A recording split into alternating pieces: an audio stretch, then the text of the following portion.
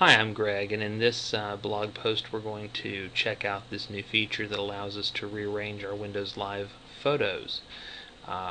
So we'll start by using the pull down that allows us to sort our photos, and of course we have the ability to sort by name, date, size, or type, and now there's this new feature called Arrange Photos. When I click that, it brings me into a view. As you can see, there's a little more space between the pictures, and this happens to be powered by Silverlight, just in case you're curious.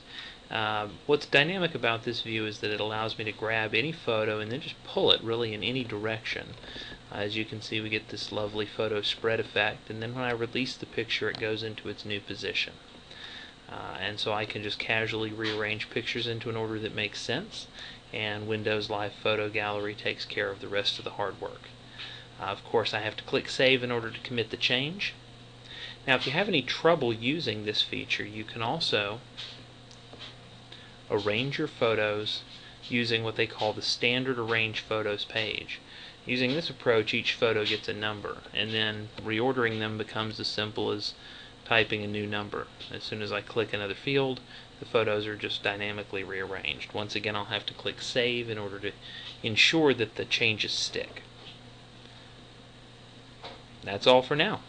Thanks for watching.